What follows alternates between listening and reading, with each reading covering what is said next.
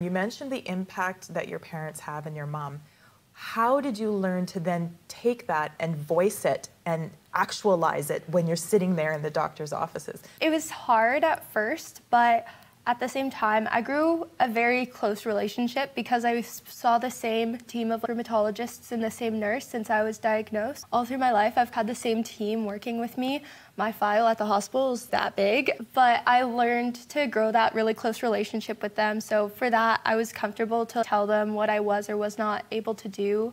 There were certain treatments that came with very bad side effects or caused damage to my body more than it caused any good. So I knew that I had to speak up and say something. If that was a conversation they were having, then I knew that I needed to be strong for myself because I know my body best. Because I imagine, as you mentioned, it's usually diagnosed later on in life.